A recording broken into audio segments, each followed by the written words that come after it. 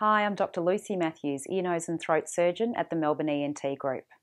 In this video, I'm going to talk about the post-operative journey and care instructions after middle ear ventilation tube insertion, commonly known as grommets. If you're watching this video, you or your child are thinking about undergoing grommet insertion. This is one of the most common ENT operations worldwide. It's commonly performed in both ears, but can also be a single-sided procedure. Reasons for the surgery vary, but it may be performed to prevent persistent middle ear fluid and associated hearing loss, such as glue ear, help prevent recurrent middle ear infections, help resolve an acute middle ear infection, relieve negative pressure associated with obstructive eustachian tube dysfunction, or prevent pressure-related damage to the ear in patients undergoing hyperbaric therapy. After the surgery, you or your child will generally go home the same day. Most patients don't experience significant pain. Mild discomfort can be controlled with simple pain medications, such as common over-the-counter painkillers like paracetamol or ibuprofen. We don't routinely prescribe antibiotics after this type of ear surgery. Your ENT specialist will instruct you on the use of antibiotic eardrops after surgery if required. Whilst there are many benefits to grommets by sitting in the eardrum, they technically make the middle ear no longer waterproof.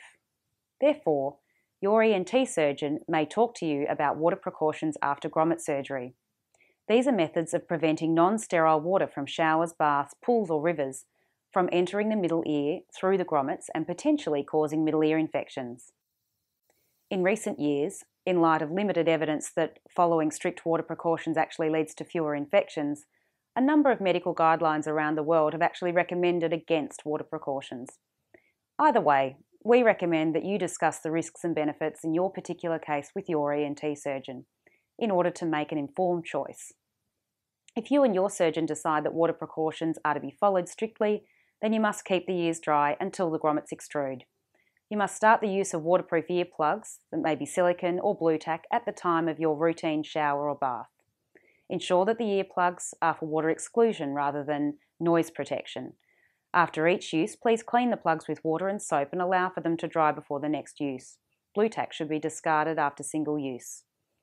In the case of children, it's useful to start the use of plugs as a game a few days before surgery takes place so that they become used to the sensation of having the earplugs during the bath or shower. It's often helpful to reinforce earplugs for swimming with a swimming cap or headband. You or your child will require 1 or 2 days off work or school to allow for full recovery.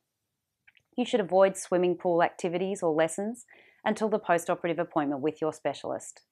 You may restart these activities using adequate swimming earplugs and a headband or cap afterwards. We suggest you or your child does not dive underwater, even with plugged ear canals. You should contact your ENT surgeon or local GP if you or your child experience ear infection such as discharge, fever or severe pain that does not respond to prescribed painkillers.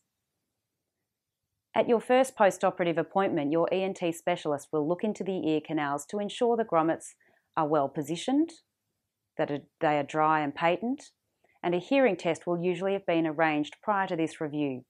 You should ensure that you bring a copy of these results along with you on the day of your appointment.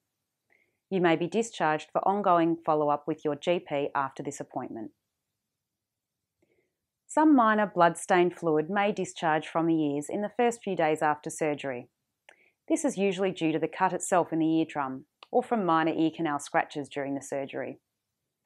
Bleeding occurs occasionally down the track when the grommets have been in position for some time. Although alarming, it's almost never serious. It's usually associated with an infection around the grommet and the formation of a small polyp or reactive granulation tissue at the site of the grommet. It often needs treatment with antibiotic eardrops to resolve. Sometimes the infected grommet needs to be removed and/or replaced with a sterile new one if the infection fails to settle. Discharge from the ears occurs probably in 15 to 20% of patients with grommets due to getting water in the ears or from an upper respiratory tract infection. This is not disastrous but should be treated. Often patients are treated for some time with oral antibiotics unsuccessfully because the main organism is resistant to these. Most ear discharges respond to antibiotic eardrops, of which ciprofloxacin-containing drops such as Saloxin or Ciproxin HC are the safest and most effective. In Australia, these need a doctor's prescription. Grommets should extrude within 6 to 9 months after insertion. This means the eardrum heals naturally and they fall into the external ear canal. Extrusion is painless. Please follow any water precautions advised by your specialist until then. We recommend you visit your local GP for ear examination and review every 4 months or earlier if you experience an ear infection or hearing loss. Remember to always discuss any questions, concerns regarding your care with your GP or treating doctor. Thanks for watching. For more videos on ENT conditions, treatments, instructions and procedures, check out the rest of the videos on this channel or head over to our website for more details and for downloadable information sheets.